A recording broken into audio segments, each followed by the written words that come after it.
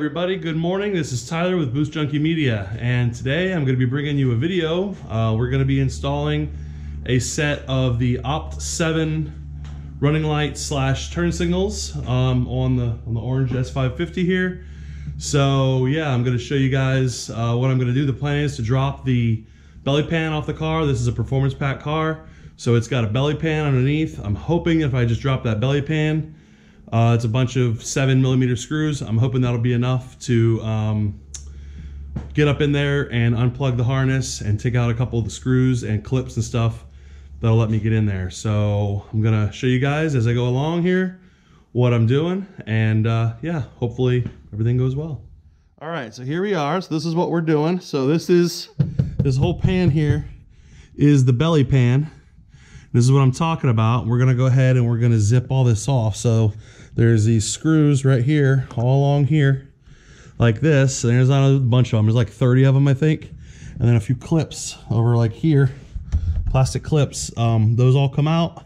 This whole belly pan will come off, and I'm hoping that's enough to let me get up in here. This is what we're taking out, is this guy right here. And that whole piece gets replaced with the Opt7 sequencing unit. So hopefully, yeah. So here we go. All right, guys. So as you can see, hopefully you can see, it's a little dark, but I now have the liner off under here. The issue is, and I totally forgot, with my car being whippled, the reservoir for the intercooler mounts right here. It's a big silver tank. And so that is right in the way of getting to our light up in there. So what that means is, at least for this side, the fender liner has got to come off, the inner fender liner, which means the wheels got to come off. And honestly, after looking at it, I think it's going to be easier to just go ahead and take the fender liner off as well. So I'm probably going to remove that also. It's really not hard. I've had it off before. It's just clips. I just hate taking them off because I'm always afraid I'm going to break them. So that being said, I'm going to go ahead and work on that. I'm going to go ahead and take the fender liner off. Probably start on the driver's side here first. Once I get that all done, then I will be back with you to kind of show you what we're doing. So be back with you in a bit. All right, guys, we're back, and as you can see, I've got the fender liner completely out. And I know I went ahead and jumped ahead a little bit. So here you can see, this is the tank for the Whipple right here. So as you can see, that big hole right there is where the whole fog light turn signal assembly is. And this is it right here. So what we did was we had to take out some screws. There was a screw here, a screw here, a screw here, a screw here, a screw here, and a screw here on the inside of the car. So with some finagling, with some wrenches, I was able to get all those out. And then this whole assembly pulls out, and what you can see is you see some notches here and along underneath here and along here and here.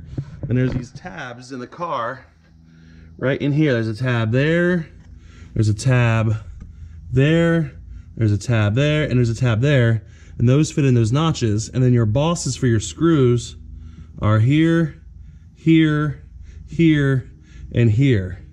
So there's 4 screws and 1, 2, 3, 4 clips or tabs that hold that whole assembly in. So what you do is you get the whole assembly out, then you got to swap out the turn signal piece, and that's these 4. So you take this one out here, you take this one out, you take this one out, you take this one out, and this whole assembly will come out.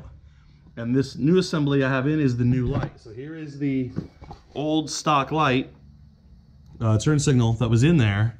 So I took those 4 out, removed this, put the new assembly into this fog light housing, this whole housing, and then tightened those down. So that's where we're at. So next thing we're gonna do is we're gonna install this whole piece here back into the car. We're gonna clip all those clips in and put all the screws back in. Actually, before I do all that though, I'm gonna go ahead and set it up in there, and I'm gonna plug it in, and I'm gonna turn my turn signal on and just make sure it works before I put all this back together. So I'll be back with you here in just a few after I get all this done. We'll show you the outcome. All right, so as you guys might not be able to see, we've got our piece back in. So what I'm gonna do now, we've got it all hooked up, bolted back in. I'm gonna go ahead and turn this back on, turn the car on here. So this is drive mode. As the car will be driving down the road, it's gonna look like that. And you can see that I haven't done the other side yet, so the stock one is there. See how it's yellow? This one is white. They're switchbacks. But when you turn the cigarette, or when you turn the cigarette, when you turn the turn signal on, they turn yellow and they sequence.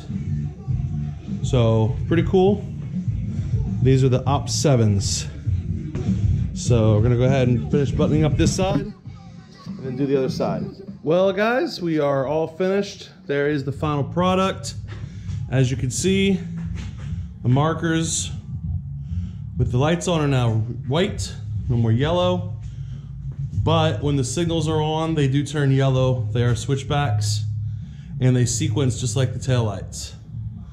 So pretty nice, very nice quality. I have not seen anybody having issues with these like people are the Diode Dynamics and the Raxium stuff, which is why I've up until now have not done any of those, because I don't want something that's I'm gonna have continual problems with. So hopefully these will last. Hey, what's up everybody? Tyler here with Boost Junkie Media, and today I just kind of wanted to kind of finish the previous video. Yes, it's been a couple of days since I filmed the Op 7 video, and I realized I never did an outro. So this is your outro. So basically you saw the video, we did the Op 7 lights. So far they've been great. I drove the car a couple days since I put them in, and so far so good, no issues. So if you guys like the look of those, they're called Opt 7, OPT 7. And there's a couple different versions. There's a frosted, there's a blacked out, and there's a clear. I have the blacked out ones. That way you don't have to tint them or whatever. But yeah, they're great lights. So if you like those, you know, pick yourself up a set.